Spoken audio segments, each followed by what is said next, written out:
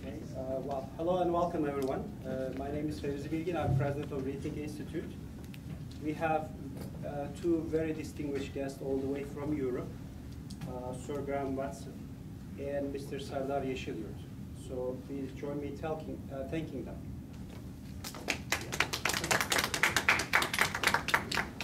So I'm gonna start by introducing them. First with Sir Graham Watson. He is currently president of the Alliance of Liberals and Democrats for Europe Party. He's born and studied in Scotland, and before entering European Parliament in 1994, Mr. Watson worked for the Hong Kong Shanghai Banking Corporation in their London and Hong Kong offices and at HSBC Bank. He was the first British Liberal Democrat ever to be declared elected to the European Parliament. And he continued representing Southwest England in the European Parliament until June of this year. From 94 to 99, Mr. Watson was a member of the Committee for Economic and Monetary Affairs and Industrial Policy. From July 1999 to 2002, he served as chairman of the Committee on Citizens' Freedoms and Rights. In January 2002, he was elected as leader of the European Parliament's Liberal Democrat group. During his tenure, the Liberal group grew to become the largest ever third force in the European Parliament. And he stood down from this role after the European election in June 2009 to return to the backbenches. Mr. Watson was knighted in the Queen's birthday honors in October 2011, and in the same year he was elected as the president of the Alliance of Liberals and Democrats for Europe Party, known as ALDE, comprising 55 liberal parties from across Europe. And I'm gonna start with a fun question. Since you are a Scottish person, so how did you feel about all this Scottish commotion? Well, you know, whenever things are not as good as they should be in Scotland, we try to blame it on the Americans. And on this particular case, we picked a great American liberal called Woodrow Wilson, who developed the theory of the self-determination of peoples. And it was a very useful theory, and it's ridded many people of their oppressors over the years. But whether Scotland was being oppressed by England is an interesting point. And what a lot of people forget is that actually when Scotland and England joined forces, it happened in two stages. In 1603, the English didn't have a monarch, so they invited the King of Scotland to become King of England as well. And we had the Union of the Crowns. And then in 1707, there was a vote in the Scottish Parliament to unite the two parliaments. And it was on the basis of the Union of the Crowns and the Union of the Parliaments that Scotland and England together built an empire. And some would say that Scotland benefited more from the British Empire than England did. Certainly Scotland was overrepresented in the management of that empire. But of course, empires rise and fall.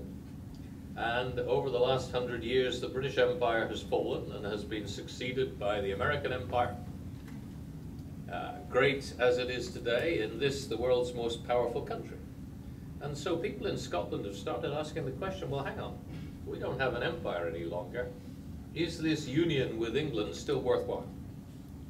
Well, by 55% to 45%, we decided it was.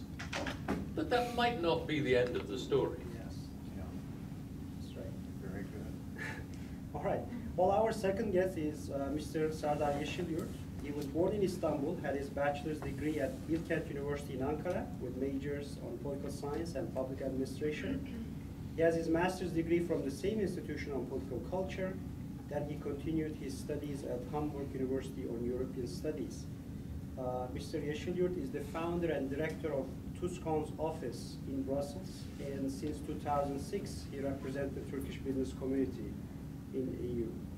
He's a regular commentator on general EU issues and economy of Europe in Turkish TV channels. Thank you for coming. I have a set of questions for both of you, and let's go back to Mr. Watson again. You are the president of the Alliance for Liberals and Democrats. So tell us about these liberal Democrats in the European context. What do they stand for? What do they defend? What is their platform? Thank you very much, Fevzi, for offering me the opportunity, because I always tread very cautiously when I come this side of the Atlantic, when I say I'm a liberal. Because I know that to be a liberal is to be a kind of dangerous radical. In Europe, the liberal philosophy grew really in the first place with the French Revolution, followed by the American Revolution, all about the rights and the dignity of the human being.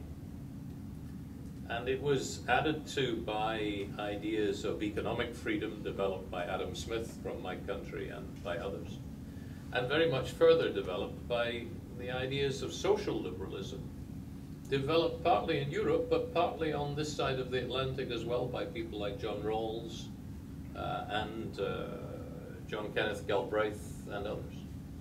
And if you look at what Liberal Democrats stand for in Europe at the moment, and we are only the third party, we stand for not a middle way between conservatism and socialism, or between Christian democracy and socialism, as it would be on the continent of Europe. But we stand for a belief in the liberal democratic state and the fundamentals of the rule of law, combined with a sense of exploration, innovation, education to try to help people make the most of their lives. And although many people see Liberal Democrats as kind of the halfway choice between the right and the left, we don't see ourselves in that way. We see ourselves as the radicals for freedom. And if you were to look at liberal campaigns at the moment in the European Union, what would they consist of? Well, they would be campaigns, for example, for bringing in refugees with a proper refugee policy, because it not only boosts human understanding, but it boosts freedom. Difficult line to argue in Europe. We would be the people who stand for homosexual rights, the rights of homosexuals to marry and to adopt children. Very difficult line to argue in some of the states of the European Union. We would be the people who believe in internet freedom and the rights to experiment on the internet. We don't see the development of electronic technology as a threat. We see it as an opportunity, if combined with proper data protection. Those are the kind of things that we stand for. So can we say it's kind of closer to Democrats than Republicans? Yes? I think in most states of the USA it would be closer to the Democrats than the Republicans. I think there was a time when there was a stronger liberal wing in the Republican Party. It's hard for me to judge from my side of the pond, but the only things we read about the Republican Party in our newspapers about how it's been taken over by the Tea Party. That's right. Actually, coming to that, my next question was about your opinion on transatlantic relations. Basically, you know, both sides of the ocean, Atlantic. How do you see that cooperation or the alliance goes vis-a-vis the new rising challenges, such as like Russia's ambitions in Eastern Europe? That's a very pertinent question, because I must be honest with you, I'm actually worried about transatlantic relations. If you look at the way the world is organized at the moment, we have the single most successful relationship that you can find between any two regions of the world. We have the biggest trading relationship. We have the biggest mutual investment relationship. We have the greatest degree of people-to-people exchange that you can possibly imagine. And if you talk to leaders of the United States of America, dare I even say of NAFTA, If you talk to leaders of the European Union, they will say, well, our relationship with North America is good because we share the same values. But when you actually come down to analyze this, I think it's true we share the same values, but I'm not sure that we interpret them in the same ways. And my experience of having done 20 years in the European Parliament is that actually we miss a lot of dialogue. We think that dialogue is unnecessary between Western Europe and North America because we think, well, we all share the same values. Actually, we don't, and we need dialogue to identify where those differences are and to work through them. Otherwise, we have not a snowball's chance in hell of reaching agreement on a transatlantic trade and investment partnership, which I am convinced would be hugely beneficial to all of us. All right. Well, Mr. Yeşilyurt, would you talk about your activities in Brussels as a representative of TUSCOM, which is a moniker for Confederation of Turkish Industrials and Confederation of Businessmen and Industrials of Turkey. Of Turkey, yes. So we don't say Turkish. There are Kurdish and others too. Of Turkey, yes, yes. We are trying to get. So how is your presence perceived in Brussels, and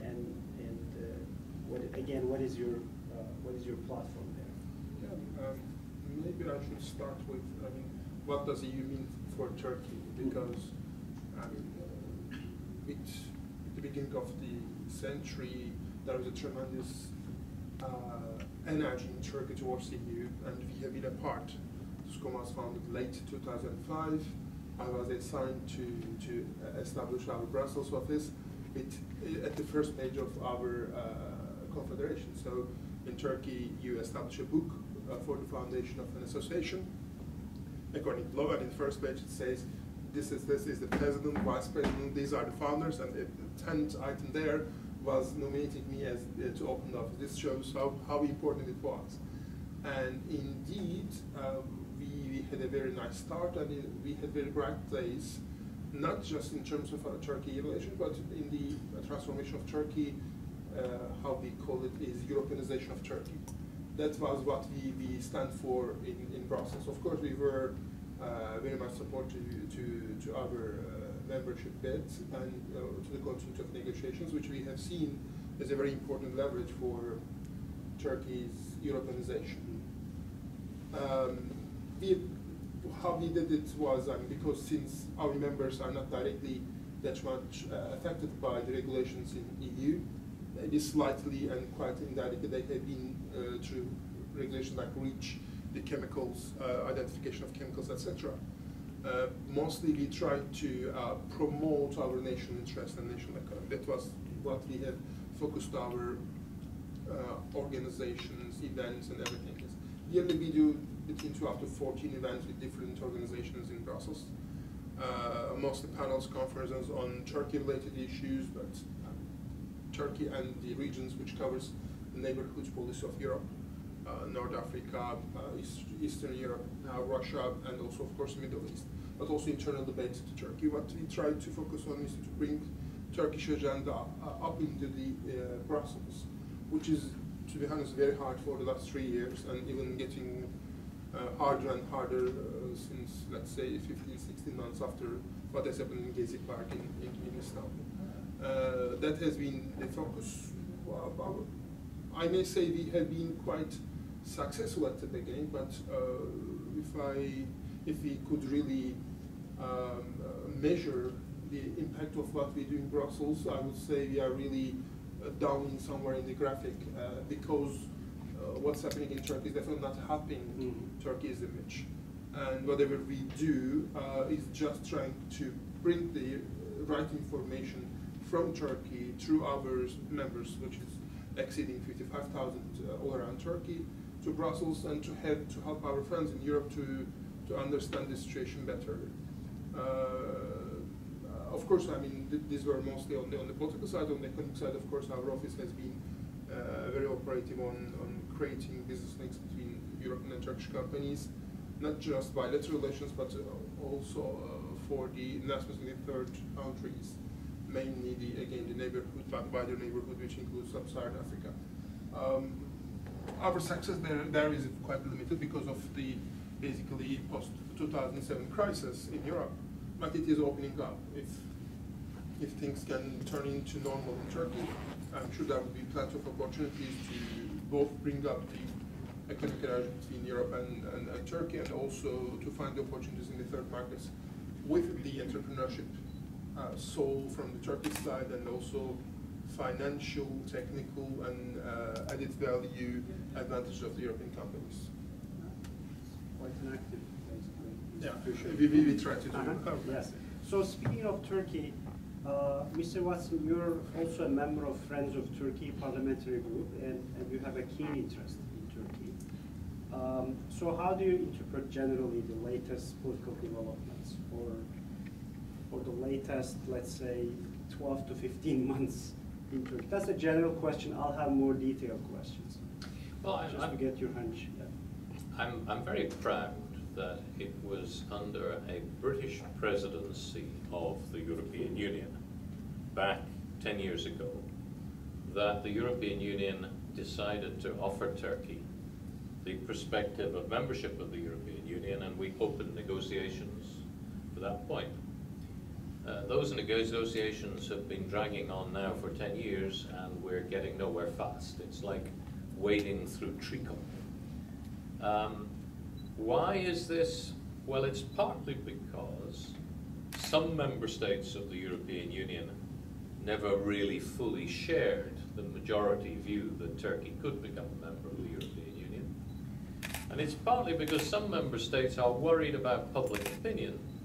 Public opinion which 20 or 30 years ago nobody would have doubted that Turkey was part of Europe, but which as a result of the increasing radicalization of Islam on the one side and of Christianity on the other has led to a sense of conflict.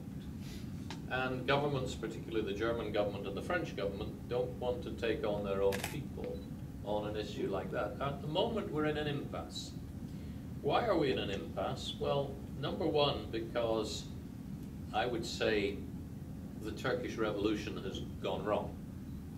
Mr. Erdogan, who started out as a great liberal social reformer, appears to be becoming a rather intolerant, monopolistic, I wouldn't say dictatorial because that's too strong a word, but there are things that suggest that it might be moving in that direction.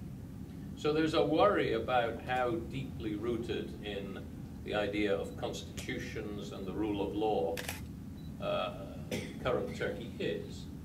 At the same time, in Europe, you have the European People's Party, which is the largest political party on our continent, has decided that no, now is not the right time to make further progress with Turkey. And they say we need Turkey as a strategic partner, but suggesting, but you can't become one of us. And that is the situation in which we find ourselves. It's a difficult one. My own view is that the political logic in economic terms, in security terms, in demographic terms, in just about any field you like to imagine, the political logic is that Turkey and the European Union have to come closer together, and Turkey will one day be a member of the European Union. But the current situation in which we find ourselves does not suggest any obvious road forward. Yeah, and you have written a letter to the Economist in January after the corruption scandal erupted in December. And there you wrote, I quote, "The country's corruption scandal is fast undermining confidence in Turkish democracy at home and abroad.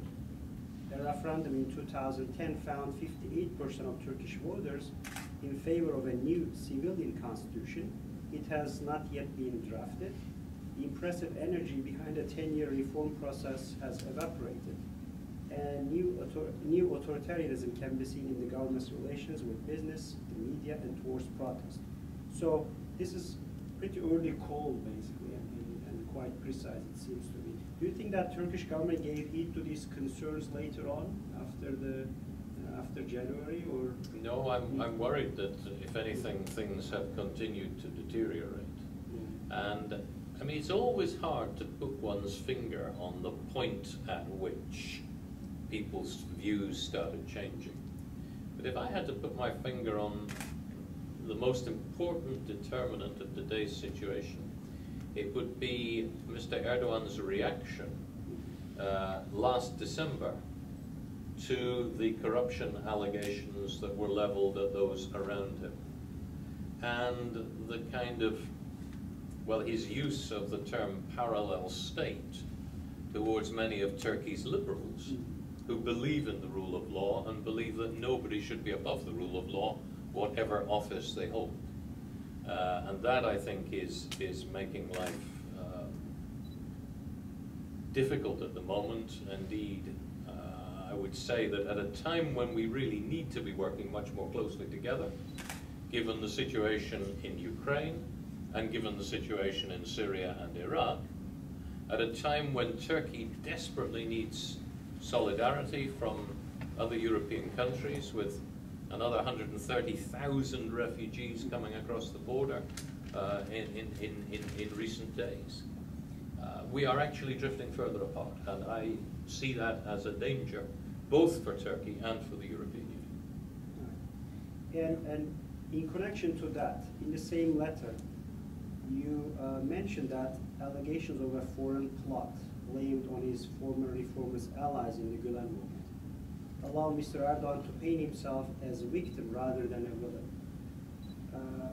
Now, my question is, some in Washington thought that this was all a power struggle between the Gülen movement and Erdogan or AKP. It seems that you disagree with that notion. How do you see this whole thing between, I mean, basically Erdogan's obsession with the Gülen movement and then characterization of it in the context of his political and corruption scandal? I don't see it as a power struggle because I don't see the Gülen movement trying to use power against Mr. Erdogan. I think he is trying to use his power against the Gülen movement. But I don't say that. And how I would characterize it is more the actions of somebody who has arguably been in power too long, who has become arrogant and has become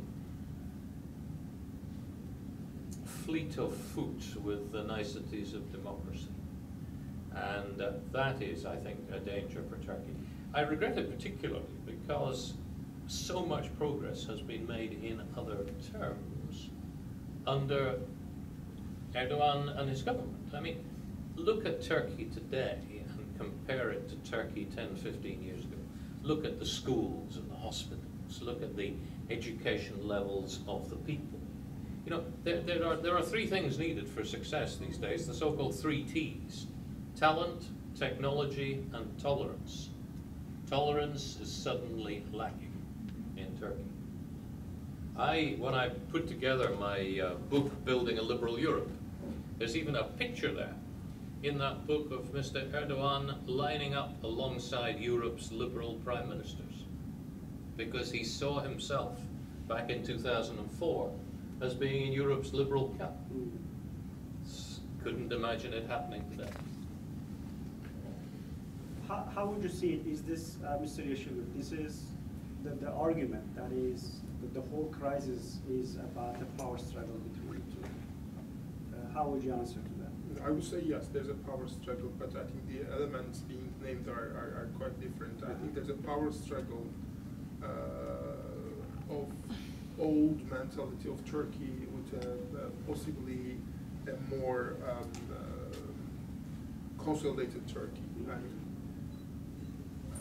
I guess everyone at my age who lived through 28 February in Turkey was hoping for an opening up, not just politically but also socially in Turkey, which has happened.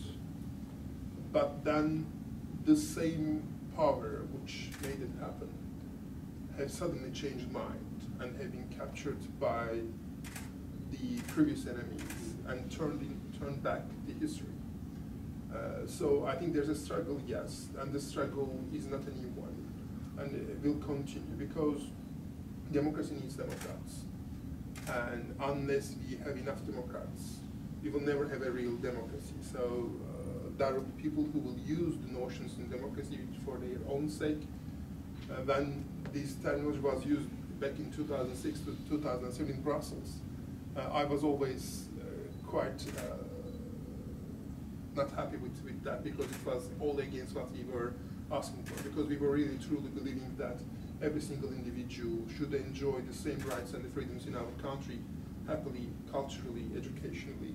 That was our position back in 2007, and we were hoping that the political elite was also for that, which brought us together for some time, but then it changed. So indeed, that old ghost is still haunting us, and it's still there. We have just dreamed that it was gone, but it came back very easily, because the institutions are never there. That was, I think, the biggest failure of all this social transformation was back in 2011, just after 2010, just after the referenda, the request for a new constitution was at top. And we should really push for the negotiation to start before the elections, because all the leaders have promised for that. And that was the biggest failure in our social transformation, if even we can call it as metamorphosis. And the failure has brought us to the back old days. I mean, since I can remember it very, very concretely, I can easily compare what's happening today with 1997, 1998, 1999, more or less the same story. So the struggle is there, but I mean, to name it as a fight against the Gulen movement, parallel state, I think is the rhetoric of the government, which makes them very easy to hide all these discussions, that they are just trying to make the history work backwards, which never happens. I mean, once you open the box, you cannot close it back. And the Turkish people, I think, have already tested and tasted also the limits of freedom, and it cannot be returned back. Whomever tries it may try it for some more time, but what we have seen in human history, that it cannot work that way. You can put some pressure on for some time for limited purposes, with some wealth and prosperity, but in a country like Turkey, which has to be open and add value and be a part of the world economy in order to prosper, in order to continue to live, cannot close up. And basing on that, I think that struggle will eventually turn into a win for whomever wants an open society in Turkey, whomever wants a real democracy, with functioning real institutions, without any arbitrary rulings of the leaders. And if I may add to basically situation, especially in the business community in Turkey, vis-a-vis what you have said. So now you're representing an organization that represents business community in Turkey. And for new business to expand, they need a sphere that is not intervened by government. Yes, they would need rule of law. They would need predictability. So how does the business community feel about the latest political situation in Turkey?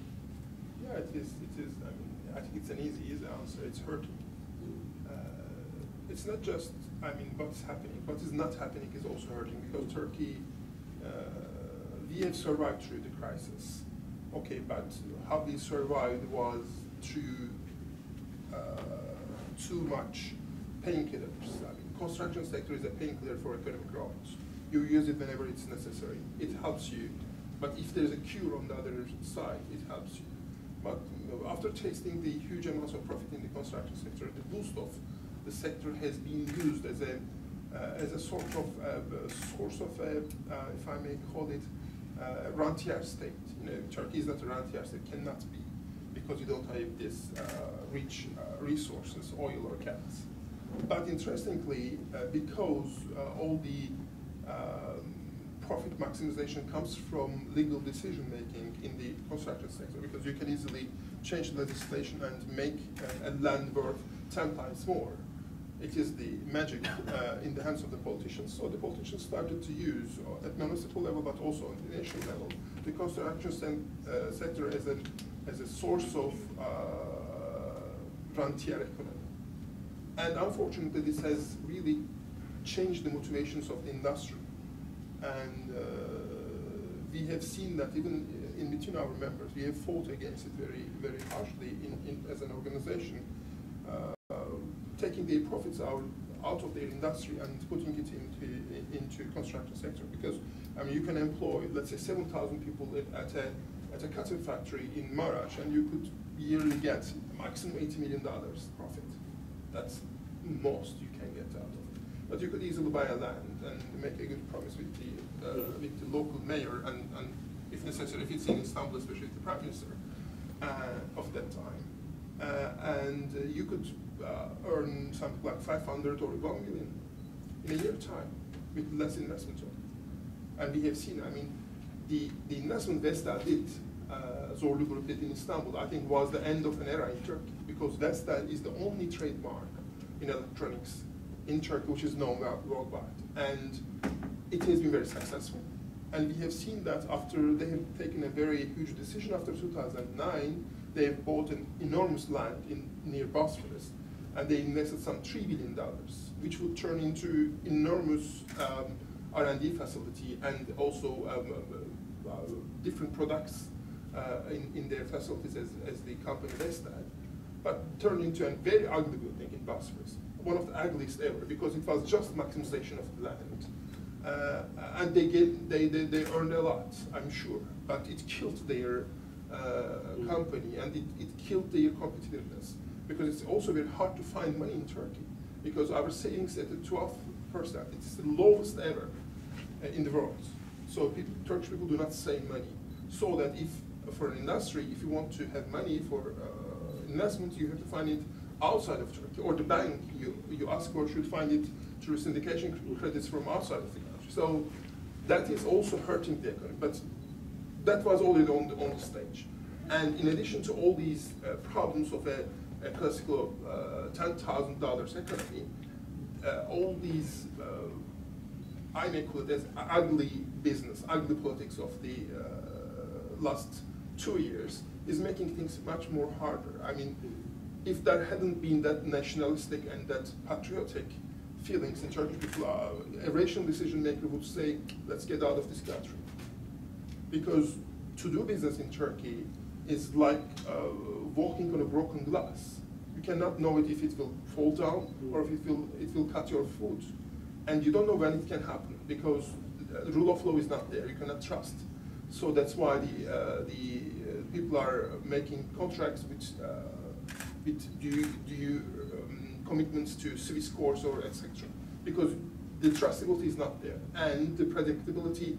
Okay, there's a long-serving government, but there's always things coming up. Every single day you hear. Today we have heard that there are 130,000 new refugees. What does it refer to? Think you have done an investment in Urfa. For a business person, this is one of the biggest unpredictability that you can have. 130,000 people who are poor and who are in need, and they are coming to a city where your investment is there. So these are all adding quite big burdens for an investment in Turkey, which needs that investment and that employment to grow, but also to continue stability. So it is definitely not working for the good of Turkey, and this trend will definitely take the money out. And I don't know how Turkey can turn the wheel, because all what I say would I want to bind it up with one sentence from Deputy Prime Minister Mr. Babacan, who said just 3 weeks ago that Turkey has to find something around $220 billion in just 1 year time. So these are mostly to renew the credits for the private sector, but also public sector. And $220 billion, it's a huge money. Believe me, it's huge. What's their plan? I'm sure every private sector has its plan, but you can find it. I mean, if you pay enough interest, you can find money every time. But the problem is that, can industry, or can whatever the sector is, can they really earn that added value? It's not possible. So how can you expect a business person to continue to do business if they can not even pay their debts? So possibly for many business owners, it will be, let's be smaller, let's not continue. And if Turkey cannot grow, we know that, I mean, statistically, if you grow 2.4%, we cannot feed the need for employment for newcomers to the workforce. So if we fall beyond that, it means we are in negative growth. So that's why the numbers in Turkey are most of the time not so comparatively right with European growth. I mean, at 3% in Germany, people can sharp up. They had the right, but in 3% Turkey is more or less a moderate level of growth. Right. Okay, well, here's a question for both of you. After Erdogan's election as president in August 2000, this year, Turkey entered a de facto presidential system without making necessary constitutional changes. So do you think this system will work? That's adding to your predictability question. But do you think that this system will work? Well, I hope the judges at whatever Turkey's equivalent of the Constitutional Court is will be very, very tough on any attempt to arrogate powers to the presidency, which should more rightfully, according to the Constitution, be exercised by Prime Minister and his cabinet and Parliament. And I think that is the real lesson of history, is that the countries that succeed are countries which combine continued freedom with social development. And it seems to me that this is essential in Turkey. If you look at the way we're going in the world, Turkey and Europe are in a bad place. The contours of globalization are being sketched not in Istanbul or in Brussels. They're being sketched in the computer campuses of West Coast America, in the coal centers of India, in the factories of China. We need to come together if we are going to survive and compete. And we need to marry our talents and our investment capabilities to make sure that Europe still has a voice in the rest of this century. Are you suggesting Turkey is already old Turkey, old to Europe, part of? Turkey, in demographic terms, Turkey is better off than the rest of Europe, but it's not that much better off. And it needs the markets and the investment and the shared sense. Let's face it, Turkey is part of Europe. I mean, any historical view of this would have seen Turkey as one of the Axis powers in the First World War.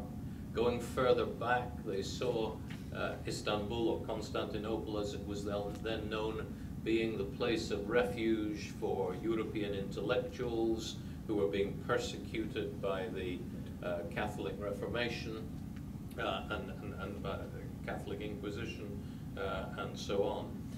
And I think that just as our history is lain together, our future has to lie together. We have to move from where we are to there, and it does involve us recognizing the power of inclusiveness and the beauty of diversity. Yeah, I'd say I hope it doesn't happen. Of course, the president is willing to take over. The constitution doesn't let it. So if you are going to perform as a rule of law state, where rule of law still functions, if all these written things has a meaning, it will never happen. But I mean, what's happening? If you look at on real, if you are a realist and if you want to read political science through what's going on the field, I'd say yes, it will turn into a presidential system eventually, because whatever he has done in the last 9 months, I cannot follow it in between our lines. Turkish law. So the political forces in Turkey, of course, everybody has their egos. Are they still going to follow the president, whatever tells them? We will see how it will. I hope it doesn't, because Turkey and presidential system, what kind of a presidential system, nobody knows about it. Nobody knows what a presidential system is about. I mean, even the people who are talking about changing into a presidential system, they are describing the American way of presidency as if a president can do whatever he wants in this country. He cannot even do very small things, which one advisor of the then Prime Minister Erdogan, said that it's a big weakness that it was about to shut down last year, you remember. I mean, Turkey, nobody can do it against the will of the Prime Minister, but here it does. So it's checks and balances. In the presidential system they have in mind is without any checks and balances system, which they can do whatever they want. I hope it never happens, but the threat is there because there's a big political will, because people basically see that they prosper and they're afraid that if things change, that may really bring big questions. But political dynamics are varying a lot, and what's happening in our south, what's happening in our north, and it will have its impact on Turkey.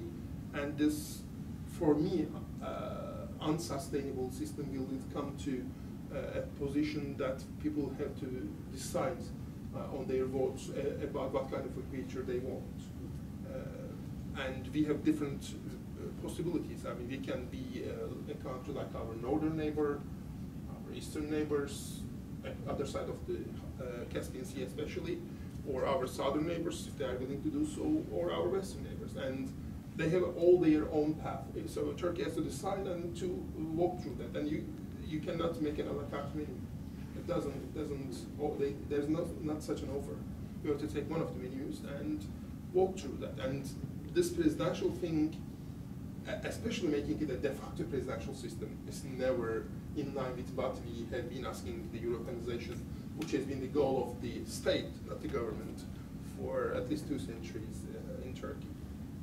We pray that it doesn't happen, but if it happens, I'm sure that there are social forces in Turkey who are willing for a real democracy, would fight not that to happen, fight in terms of course, a social and political fight, never on the field. Right.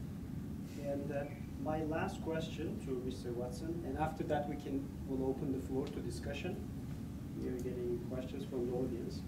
So you're one of the leaders in European political circle, and you have already mentioned some of the things about destiny of Turkey with Europe, or Europe's destiny with Turkey. So it always comes down to the question of the chance of Turkey becoming, what is the chance of Turkey as becoming a member of the European Union? And the last formation of the Davutoğlu government, they actually selected a foreign policy actors who are very close to European or knowing European circles. So that's from what they have. But at the same time, we had these remarks from Erdogan or from his lieutenants about Turkey's desire to be a member of Eurasian Union or Shanghai cooperation, things like that. There is always a question whether Turkey's axis is shifting to east and so on. But it seems that it may shift to far east. So as a European leader, how do you feel about all these things? I mean, what do you guys talk between yourselves in Brussels, when you hear such things coming from Ankara? Well, I think we should never criticize Turkey for looking at all of its options. Every country has to do this. And I see some of the talk that Mr. Erdogan has used about joining the Eurasian Union partly as a response to some of the rather hostile voices that are coming from within the European Union towards Turkey. And I think that Erdogan is right, as anybody in his government would be, to say, well, to the European Union, well, look, guys, if you don't want us, we have other options. I don't actually believe those other options are very credible in the short term. They might be in the medium to long term if Turkey's orientation were to shift. I think actually in the short term we're there. But democracies are run by crisis management. Serious problems are not tackled until they have to be tackled. The time is coming for us to tackle some of the serious problems that we have in Cyprus, in the rule of law in Turkey, but also in attitudes within the European Union and things together. So I'm actually optimistic in the medium term. What I don't see is where the political opposition comes, the democratic political opposition comes within Turkey to Mr. Erdogan's AK Party. I don't I had hoped that, you know, perhaps the CHP would reform, would recognize what the Erdogan revolution has achieved, and set itself up as a party that offered an alternative within the new scenario. Or that some new political party would emerge which would offer. Now, it may be that the AK party itself will divide into two different movements. It could be. But we must not allow a situation where a party which was a broad-based liberal and conservative movement allows itself to be dragged off to a kind of intolerant right-wing position simply because its leader has been in office for too long. All right. Well, thank you very much. So we are ready for your questions.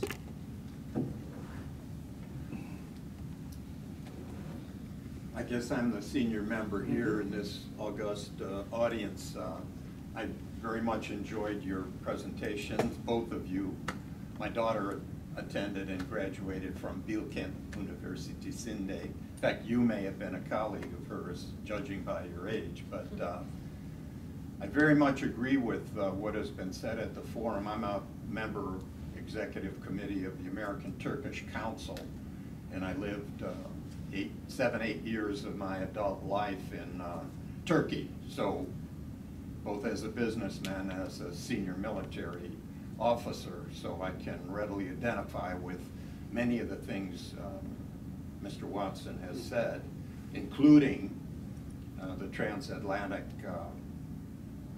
Trade and Investment Partnership, which has been proposed and which I firmly believe would help enhance Turkey's chances towards ultimate accession to the European Union. That said, the present crisis in Syria and the region does not bode well for any expedited negotiations. I'm optimistic.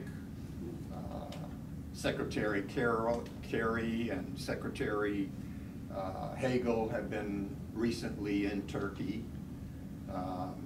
Certainly Turkey's geostrategic importance has been enhanced by this crisis. And anyone who watches BBC News in the morning, as I do, 6 a.m. to 8 a.m., is really concerned about what's happening with the Kurdish population coming across the border. I'm encouraged that Secretary of Commerce Pritzker will be traveling to Turkey with a group of CEOs from America.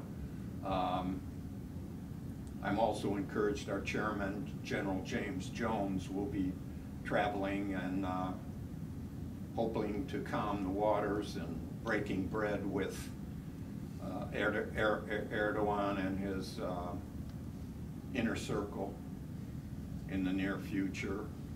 But things between the U.S. and Turkey, I don't know. I agree with Mr. Watson. There's a great divergence, and there has to be a convergence of our policies. Because, I mean, my daughter, who lived with me in Turkey, and my wife, who was a professor at Bilkent, all her Turkish friends in Manhattan, they read the New York Times, and Mr. Erdogan can say whatever he wants to his domestic audiences, but if the New York Times doesn't buy it, if those overseas journalists don't buy it, and right now threatening New York Times journalists who live in Ankara, that is not a smart policy. Same for the Washington Post. I mean, really, things have got to calm down, because there is an imminent crisis that has to be dealt with, if for no other reason than humanitarian reasons. My question, which I finally got around to help these young people behind me kind of get their mental juices going. My question, since I'm a businessman now, and I have in the past frequently traveled to Turkey, which has been my primary orientation, but I'm really interested in how the European Parliament might look on Secretary Kerry's rather vague statement welcoming Iran into the equation. I mean, that doesn't sit well with me, but I'd be interested in what you have to say, Mr. Watson. That's, well, can I break all the rules of politics and give you a completely honest answer? My own view is actually Iran is part of the equation and needs to be, and I think we need to drop some of the rather harsh rhetoric we have used towards the Iranians and some of the double standards we have applied. Let's face it, Britain and America helped India ride a coach and horses through the Non-Proliferation Treaty as soon as we feared that Pakistan had a bomb. We treated Iran completely differently. So I think, you know, we've got to look at this. I actually do think Iran, being one of the great civilizations of the Middle East, one of the great powers, has to be brought back into the international community, and I think that it might help matters to do so. Moreover, I know that Secretary Kerry and Secretary Clinton before him and Baroness Ashton, who's the European Union's foreign policy supremo, have worked quite closely together here, and Baroness Ashton has been to Iran and had talks with their foreign minister, and things, there is some movement there. And I'm not sure that Turkey should fear that in any way. Indeed, I believe Turkey may be able to be helpful. We desperately need stability in the Middle East. We are not getting it from the Gulf states, who are the ones who are funding all of the various fighting forces in the countries around them. And it may be that we need to look to Iran. But, you know, don't listen to me, as Emre Çelik at the back will tell you, because in many ways he's an Australian. You know, if the sun never set on the British Empire, it was because God would never trust the English in the dark. Thank you. Yes. My question is to both speakers. In your opinion, what is the alternative for Turkey in regards to TTIP? As Turkey is not a part of the European Union, it cannot be a part of the negotiations between United States and Europe in that regards. So what can Turkey do, and how can it be positioned in this situation? Sarah, that's really one for you. The issue TTIP is a long story. First, we should start from customs union, which is the indeed de facto agreement between Turkey and EU, which makes Turkey partially a part of the customs union of EU, which was signed in 1996, which helped a lot, but it's an out-of-date agreement. There has been several attempts to change this customs union agreement into a real FTA of nowadays, a second, or even call it third generation FTA, which failed because there is no trust between the institutions. Turkish side is trying to protect. It's a long story. But now there's a close thread of TTIP, which will basically, to make short, the US products will be able to come to Turkey freely, whereas Turkish products will be a third country, so will not be able to go to US. It's not just that. We are also being cited by one of the biggest coming together of the history, and Turkey is being left aside, even though being in customs union. Do we have much choices? No. Our only, I think, gambling of the government is that either it never happens, or it becomes a very lousy and low-level agreement, which is a possibility, or as the US is trying to put forward an open architecture in TPP, Trans-Pacific Partnership, which is also time-wise parallel to TTIP. And there's an open architecture there. In TTIP, this is still a sidelined issue. They don't talk about it. But the Americans, I mean, talk to them, they say that the architecture will look like each other. So if there is such an open architecture, Turkey may later, when things go normal in the country, when Turkey again turns into being a real reliable ally, may sign an agreement and may join at an agreement which Turkey has never appeared on the table. So none of the real interests of Turkey was there. But at least we can how to decrease the losses. That's we can stop the loss of blood. That is the only way. Besides that, I mean, I wouldn't really put my money on having a Turkey-US FTA. It will never happen. It's under such conditions, and especially what's happening now, I cannot even dream that Congress will come together and vote for something positive for Turkey, especially when it will be an FTA. With South Korea, it took more than 5 years even to pass it through, which was a much more simpler one. So there's only one thing. I mean, we are going to pray for an open architecture, which is, I think, the clever way of doing it, because it's not just Turkey, it's Switzerland, it's Norway, it is partly, if we may call it,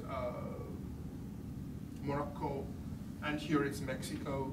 With Canada, Europe, I don't know where the FTA leads to. So there are other countries who are also being sidelined, and they are also willing to be a part of the deal. We are all, I mean, in Brussels, we know each other, we attend to each other's events, and we are trying to follow it all together. So all these countries are asking for an open architecture where they can be a part of. If this happens, then we can be a part of that deal. If not, we will stuck into a very nasty position, which will somehow cost us $20 billion. And these are first estimates. I'm sure if you include indirect impact, it will be even bigger. And we will definitely lose our competition in Europe. Some advantages, competition wise, some advantages in Europe to US market too. So, I mean, we can talk long about it, but the issue is that Turkey does not have many options. You can read many articles where there are options like Turkey and US FTA. No, it cannot happen. You are living in US. Can you really think that US would really put an energy on signing an FTA with Turkey? No, cannot. So the only way is open architecture and Turkey being about signing it. Okay, well, I don't see any other hands, so that concludes our event. Okay, thank you very much for coming and have a nice day.